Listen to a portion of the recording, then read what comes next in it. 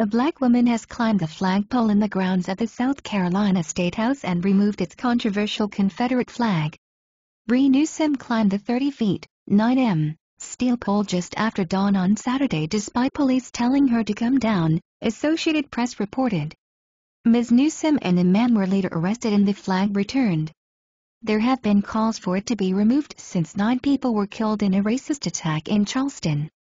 Shooting suspect Dylann Roof had been pictured with the Civil War-era saltire, seen by some as a symbol of slavery and racism, on a number of occasions.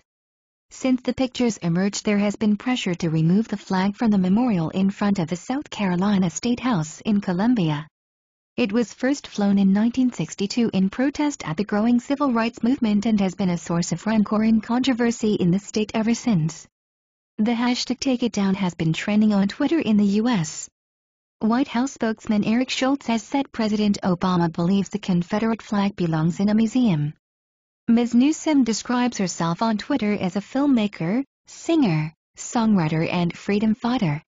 A rally by flag supporters was scheduled for later on Saturday. An impromptu Ride for Pride event took place in Brandon in Florida on Friday.